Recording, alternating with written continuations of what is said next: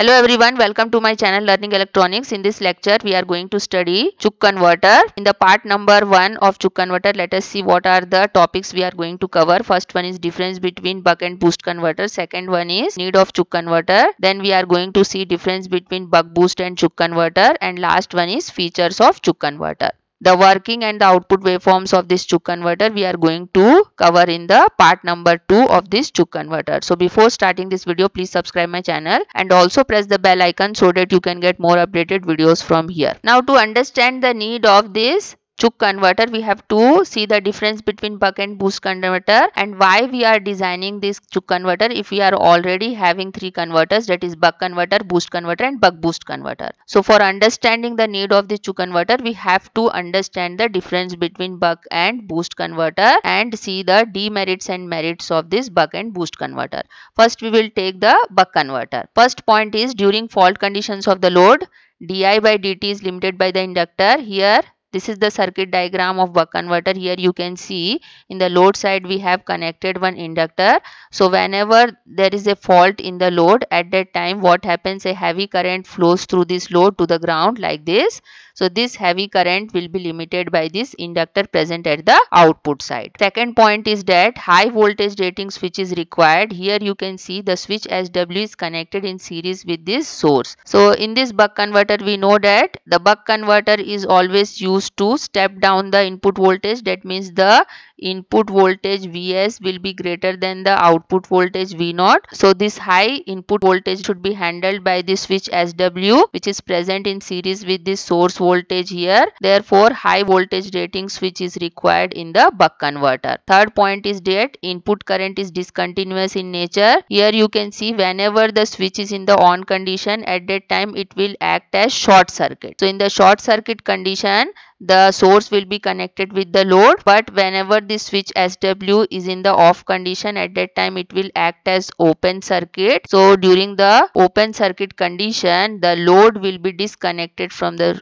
source. Therefore the source current Is will become discontinuous in nature in the buck converter. Fourth point is that smoothing filter is normally required to provide single polarity output voltage and unidirectional current. In case this input DC signal is produced by the rectifier, at that time what happens, there is a harmonics in the DC signal. So if there is no smoothing filter in the input side, this harmonic present in this DC signal will be introduced in the supply line. So to reduce this harmonic present in the input signal, we use a LC smoothing filter in front of this SW switch. That means in this place between this SW switch and this DC voltage source, we use a LC smoothing filter which will provide a single polarity output voltage and unidirectional current.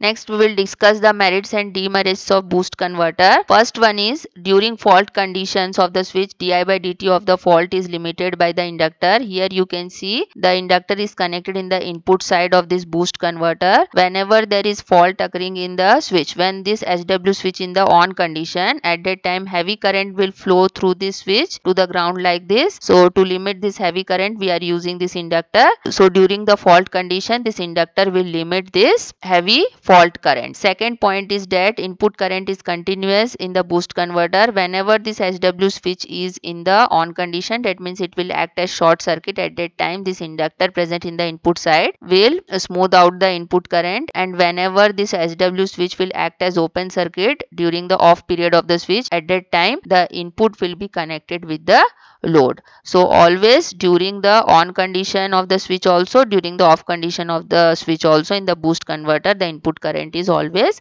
continuous in nature. Third point is large filter capacitor and larger inductor is required in the boost converter. We know that in the boost converter the input current is very high, so larger inductor is required in the input side. And during the on period of the switch, when this SW switch will be in the on condition, at that time this diode will go into the off condition. That means the source will be disconnected from the load during the on condition of the switch. At that time this capacitor alone has to handle the load. That means this capacitor has to provide the voltage for the load.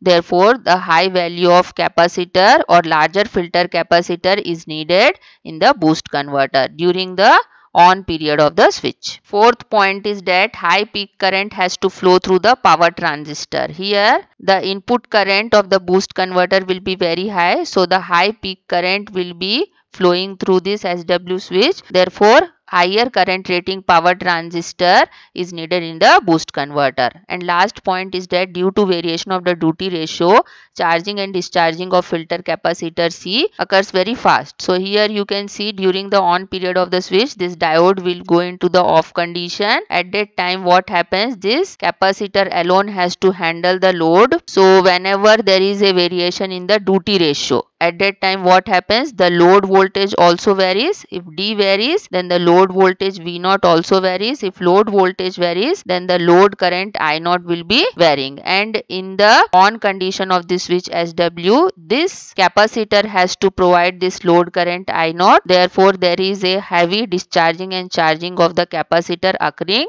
during the on period of the switch due to fluctuations of the load current I0. Now we'll understand the need of Cuk converter and why we are designing the Cuk converter if we are already having 3 converters. This is the circuit diagram of boost converter. This is the circuit diagram of buck converter. Now we have studied there are some merits of the boost converter and there are some merits of the buck converter. If we combine the merits of buck converter and boost converter, then we can eliminate the demerits of both these converters. So by combining this buck and boost converter, we can design this Cuk converter here. So for this, what we will do, we will take the input side of this boost converter, because during the fault conditions of this switch, the heavy current through the switch will be limited by this input side inductor here.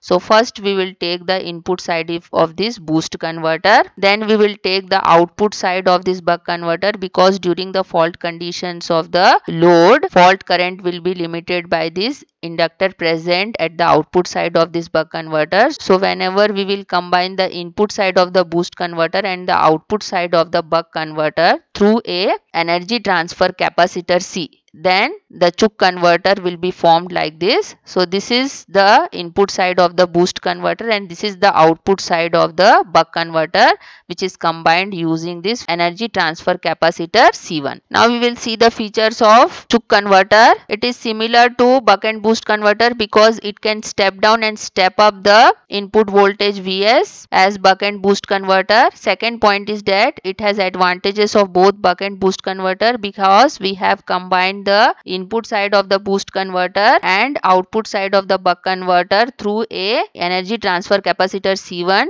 to form this Cuk converter. Therefore, it has advantages of both buck and boost converter. Third point is the input current and output current both are continuous in nature. So to make the input current continuous, we have a inductor in the input side, and to make the output current constant, we have one inductor in the output side in the Cuk converter. Therefore, the input and output current both are continuous in nature in the Cuk converter. Next point is that the output voltage is negative. When we do the derivation, at that time we will understand the output voltage will be negative in the Cuk converter as it was in the buck boost converter. In the buck boost converter also, we always get inverted voltage with respect to the input source voltage. Next point is Cuk converter is based on energy transfer between input and output through the capacitor. Here one capacitor is used in between the input side and output side to do the energy transfer between input and output. Now we will see the difference between Cuk converter and buck boost converter. This is the circuit diagram of the Cuk converter and this is the circuit diagram of the buck boost converter.